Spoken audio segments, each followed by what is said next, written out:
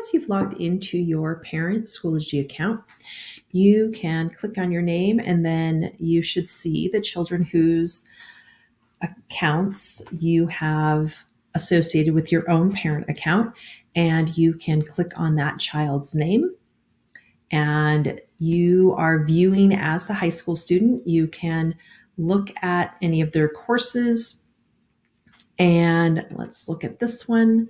So this is letting you know that these are some of the things that are in this course. I can click on the test, and this is just letting me know that that is a test. There may not have been anything submitted. I can also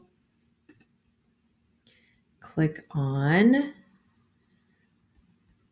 graded assignments, test quizzes, or discussions. One thing to note on discussion, when you look at it, you will only see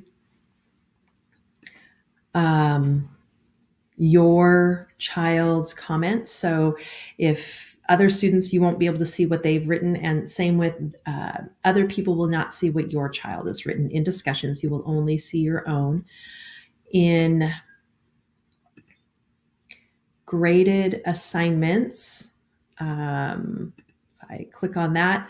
This will let me know if something's missing. If there is a score that's been given, I can look at that score. If it's been excused, there's also one that can mean incomplete. So that will just let you know the state of that assignment currently. If you want to know a little bit more about it, you can certainly click on the assignment and it will take you to that spot again. Here it is.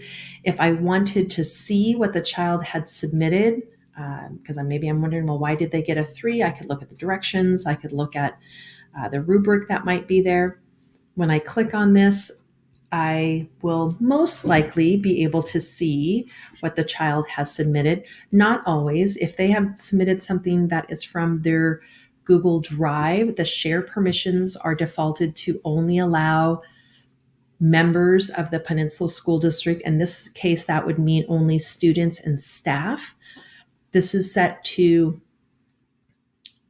make sure that our privacy and security is such that people outside of our district would not have access to that. And yes, parents are members of the Peninsula School District, but they do not have access to those inner files. So please talk to your child if you would like more information about what that looks like. Just have them open up their Google Drive and look at things that way. So those are some kind of general, how you can see kind of big picture things. Once you are in a course, whoops, sorry about that. Once I am in a course, I want to go to this demo course. Going to grades over here is another great way to see just the grades for that particular course. If there's a line there, it means there hasn't been any grading done on that item. If there is a little piece of paper that's letting you know something has been submitted, but it hasn't been graded yet. So that would be a quick way. And again, you can click on the item and be taken right to the actual assignment. Like this one, if I go here, I can see the directions. So this will help me, at least as a parent, know, well, here's the directions that the child was given. So I can provide additional support to them. Again, I would be able to click here. And this may be one of those cases where I can see it. So depending on how the share permissions have been on that particular item. But again, they do often default to only those within the Peninsula School District. So the other thing that you may want to do is receive a weekly or daily update. You can click on your child's name, and when there's a check there, click Settings, and you're going to go to Notifications, and you can decide to turn on that parent email digest. Do you want it weekly, which day of the week and what time, or you can switch it to daily, and again, you get to choose what time of day you would like to receive this. So this gives you just a quick overview of assignments and lists. It's not exhaustive.